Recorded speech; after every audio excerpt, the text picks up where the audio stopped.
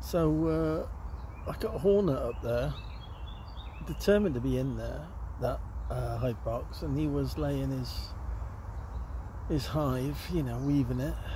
It's a pretty amazing thing to see. I put the hose pipe in there, but that didn't work, so I've got to go and do that and get him out of there. Anyway, my blue tits are doing well.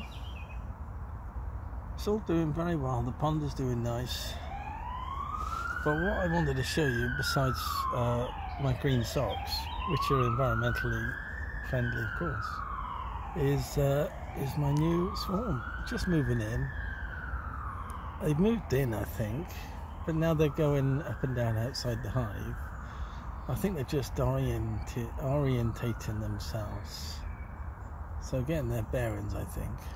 They've all gone in. They've been raising their abdomens with the Nasanov gland, saying the queen was there earlier on. So I think it's now just the flights of the bees, just to get to know where this box is. They've landed about this morning. It's a beautiful day, so I hope they stay, because I can move them to a proper hive in due course. They're in a little temporary hive swarm box, I suppose. Brilliant, eh?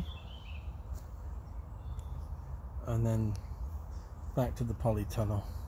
Got my dahlias in the distance, the polytunnel, and the echiums. You see them just beyond the polytunnel? They're doing well as well. Cheers.